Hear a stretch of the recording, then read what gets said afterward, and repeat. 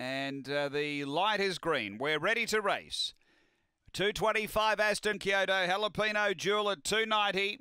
Racing, flying out all about, straight to the lead, headed off quickly by Jalapeno Jewel. Some speed being burnt here. Aston Kyoto gets to third, then came Bok Choy Burner. A gap away, all systems go, and no plans, but burning away Jalapeno Jewel. Straight and four in front of all about, and then came Bok Choy Burner, but Jalapeno Jewel bolted in. Won it by 5 on all about, Bok Choy Burner, Aston Kyoto. All systems go and no plans. The time here is around 19 and 60. After the running of race number 2, the front pair went quickly, particularly Jalapeno Jewel, who crossed and put a gap on them, has gone on for a big and easy win for Tony Rasmussen.